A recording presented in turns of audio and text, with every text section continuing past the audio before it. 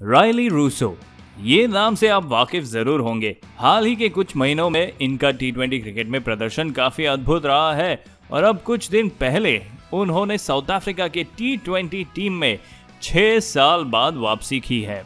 England series से पहले Rilee Rousseau ने अपना आखिरी इंटरनेशनल मैच 2016 में खेला, जिसके पश्चात उन्होंने एक कोलपैक डील को एक्सेप्ट कर इंटरनेशनल क्रिकेट को विदा कर दिया था।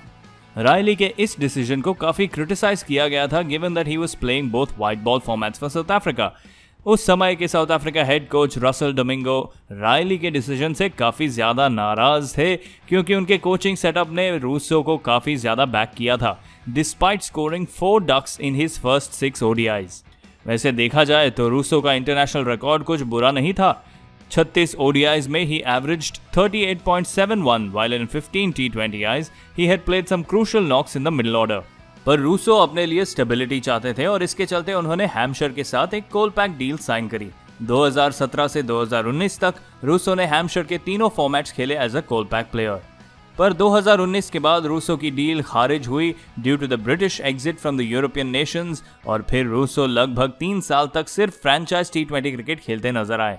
साउथ अफ्रीका टीम के द्वार उनके लिए अब खुल चुके थे, पर उन्होंने खुद को अवेलेबल घोषित नहीं किया था। It was only when Alan Donald publicly announced that Rayle Rossouw is ready to return to South African colours and he shall soon be considered given the sort of form he's in।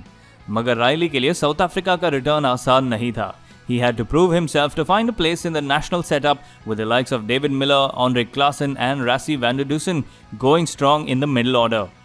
Rilee ने फिर 2022 की शुरुआत में Pakistan super league का पूरा season Multan sultans की तरफ से खेला, जिसमें उन्होंने 11 मैचेस में 275 रन्स करे eight N impressive strike rate of 167.68। Rilee के स्टैगरिंग फॉर्म के चलते Multan Sultan finished as the table toppers with 9 wins in 10 matches। जिसके बाद Rilee played the 2022 T20 Blast for Somerset as an overseas player and amassed a whopping 623 runs in 16 matches, which is the highest ever run scored by a Somerset player in the history of T20 Blast। Rilee के इस stint के चलते he was named in South Africa's squad for the 3-match T20I series against England।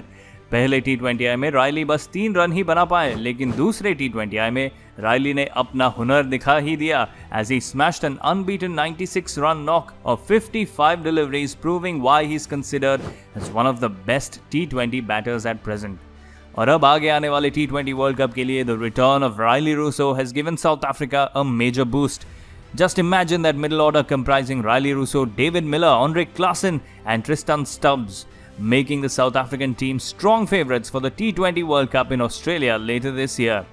Thanks for watching. Don't forget to like, share and subscribe to sportsKeeda।